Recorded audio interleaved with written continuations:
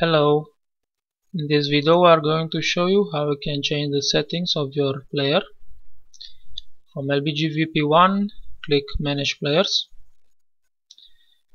Let's say you want to change the settings for default black. As you can see here are multiple player defined. The settings are general settings,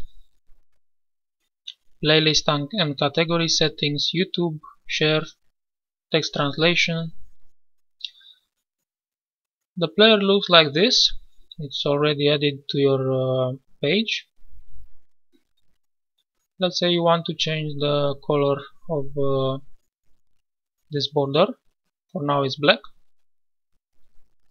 Go to general settings, search for border color option, click it.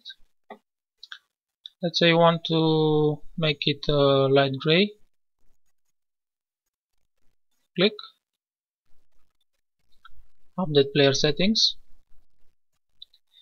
After you make a modification, always generate the XML file. Now go to your player, refresh the page. As you can see, the border is now gray. Don't forget when you make the refresh to hold shift.